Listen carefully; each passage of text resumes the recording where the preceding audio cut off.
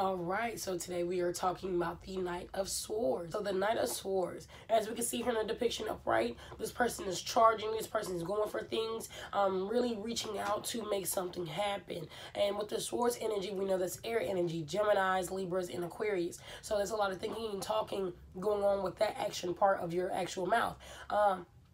With the Knight of Swords, they're still trying to, new beginnings, trying to turn a new page with conversation, really trying to mature and expand upon that. This person typically also, knights can typically be men, young men and all that stuff.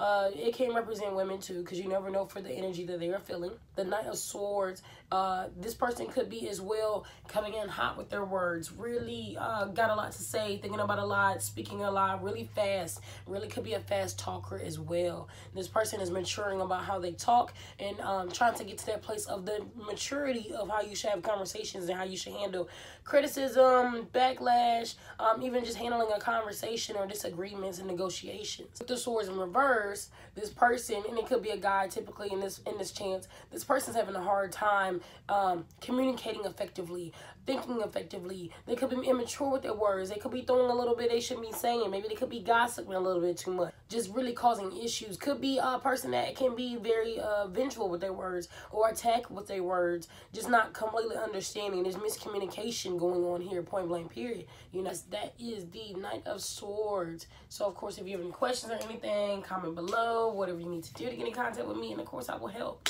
So I'll see you guys later, and peace.